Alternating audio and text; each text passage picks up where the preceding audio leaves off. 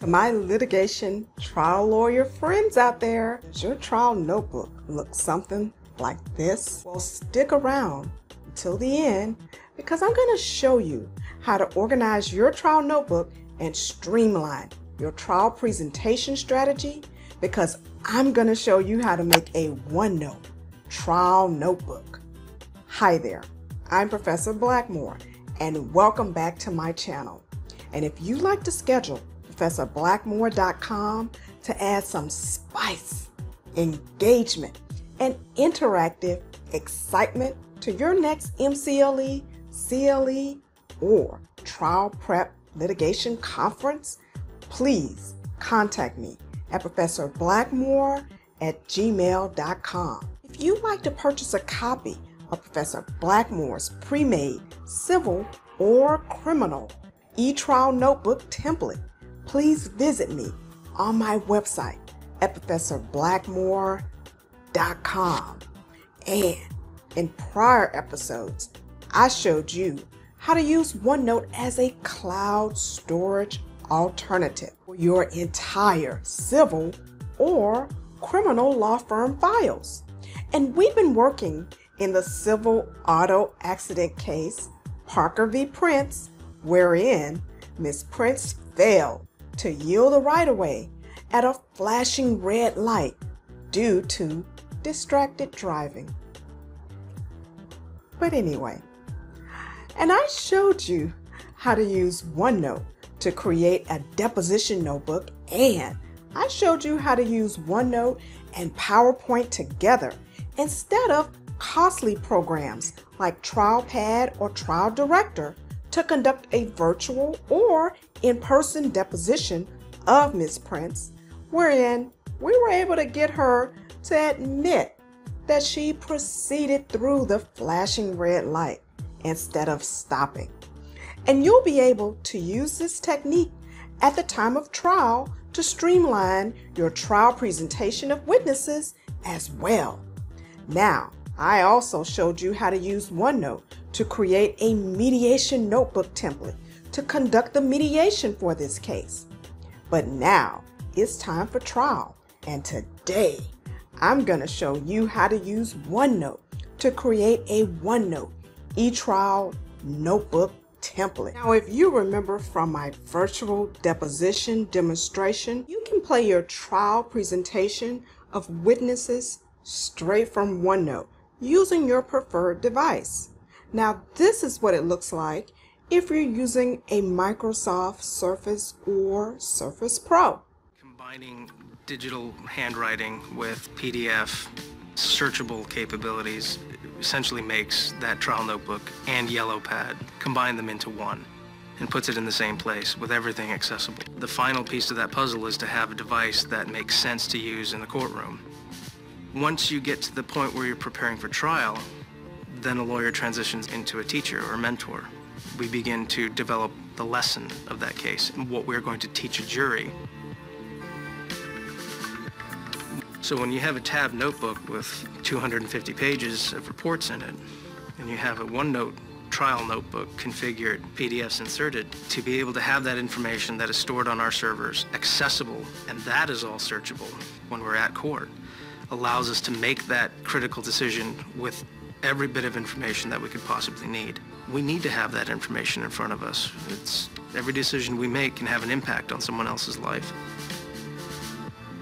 The Surface Pro 3 gives mobile access to the files, and not just their files, but everyone's files, if need be. It sort of eliminates the need for all that paper. But if I'm using my Samsung Note 7 here, I can launch my PowerPoint trial presentation and presentation of witnesses straight from OneNote and project it for viewing by the witness, the judge, and the jury. And I can use my Samsung Note 7 action pen here to advance the slides containing my exhibits. And so to do that, I would just make sure that I have my OneNote app installed on my mobile device, and then I'm going to go ahead and tap that OneNote app icon, and then I can go ahead and just tap my PowerPoint presentation that's already here in my OneNote eTrial notebook. I can go ahead and open it, and then I want to go ahead and click slideshow, and I want to start it from the beginning. And so to advance the slides, all I have to do is press the button on my action pen. And so as you can see, it will cause each one of the call-outs to be displayed for the viewing of the judge, the jury, and the witness as I'm asking the questions. So these are just some of the call-outs that you can make using PowerPoint, and then you can present your witness and your trial presentation during trial using OneNote together with PowerPoint.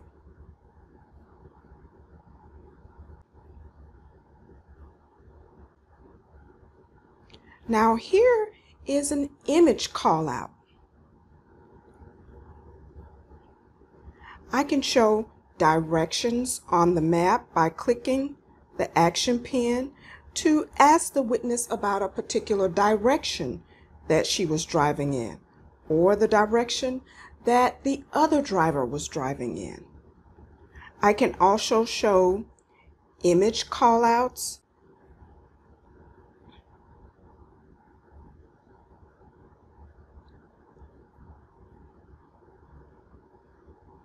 as well as video callouts. And so let's jump right in. Now remember, whenever you create any of the OneNote notebook templates that I've demonstrated for you, the purpose is to have a template that you can use over and over again, so you're not recreating the wheel each time. Having a template saves time, and it automates the process so that you can quickly create a new motion hearing, deposition, mediation, or eTrial notebook whenever you need one for any of your subsequent case files. But here again are some of the sections in my civil eTrial notebook template as reflected in full in Buckland's built-in trial notebooks. And so here is the summary now. Like I said, each section is gonna include the instructions for that particular section. And so the instructions tell us that we want to use the one sheet case summary, which you'll also find here in your notebook template. And so you just simply want to fill in the 2 pages of the one sheet case summary for this case. And so here is a generic case summary here, and I've demonstrated how you can have it filled in. It's just a simple little summary. And then here is a motor vehicle case summary.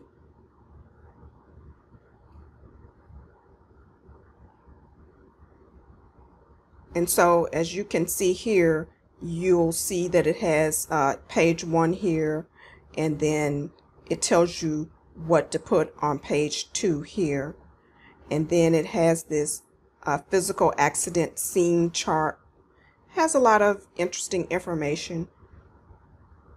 And then there's also a plaintiff-client motor vehicle instruction sheet that you would provide instructions to the client. And so these are all instructions that are provided here in this first step, and it'll make sure that whoever is helping you with this notebook will stay on task with being able to make sure that all of these steps are completed.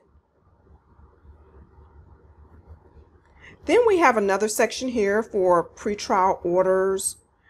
Then you have it divided into our witness, their witness, again with the instructions in the beginning.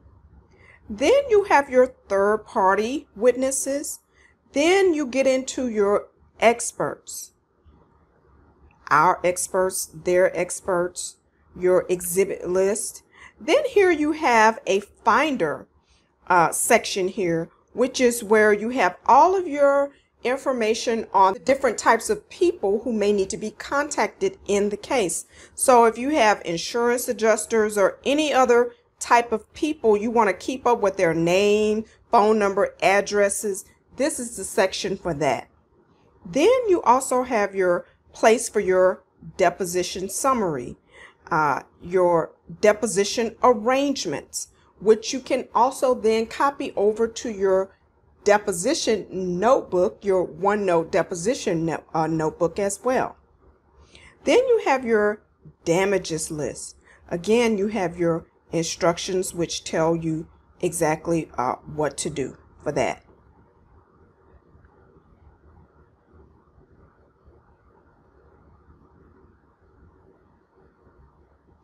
You have your pleadings section.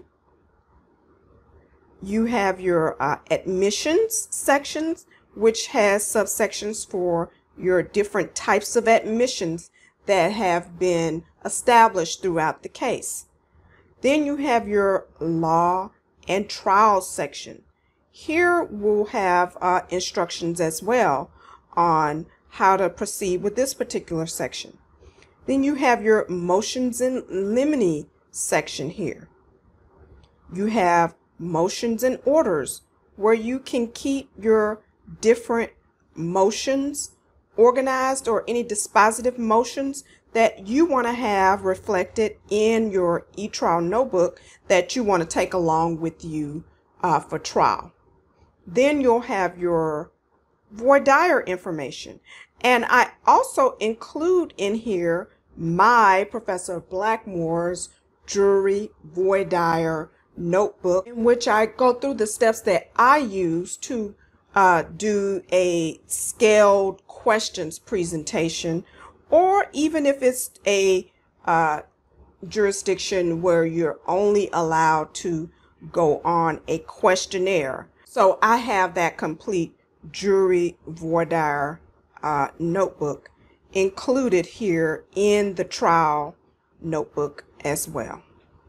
And then I also show you my sample final jury seating chart as well. But from the Buckland's Building Trial Notebooks portion, you'll also get the instructions and all of the jury questionnaire information that is included in building Buckland's Building Trial Notebooks as well.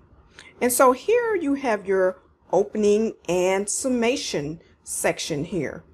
You also have your jury instructions section here. Then you also have a settlement section here as well. You have an insurance section, which you can include any subrogation or lien information that you may have.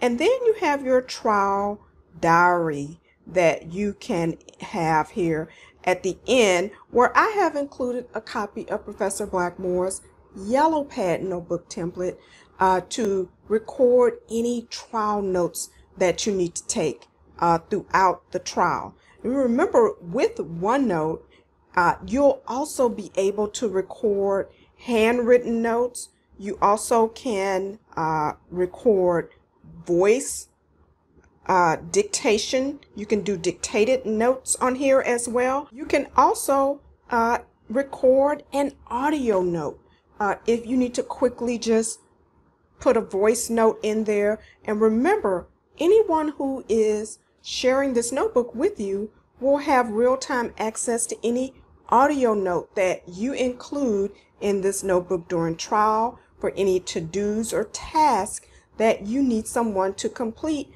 back at the office. So if you have any questions, please leave your questions or comments in the comment section below. Or if you might use this time-saving and cost-saving technique in your next trial, please let me know. And I hope you'll give me a big thumbs up. And I want to ask that you also subscribe to my YouTube channel and click the bell so you'll be notified whenever I go live or whenever I post new videos. And please also follow me on TikTok and Instagram. And if you like to schedule ProfessorBlackmore.com to add some spice, engagement, and interactive excitement to your next MCLE, CLE, or attorney litigation trial prep conference, or if you like to purchase a copy of Professor Blackmore's pre-made civil or criminal e-trial notebook template, please visit me on my website at ProfessorBlackmore.com.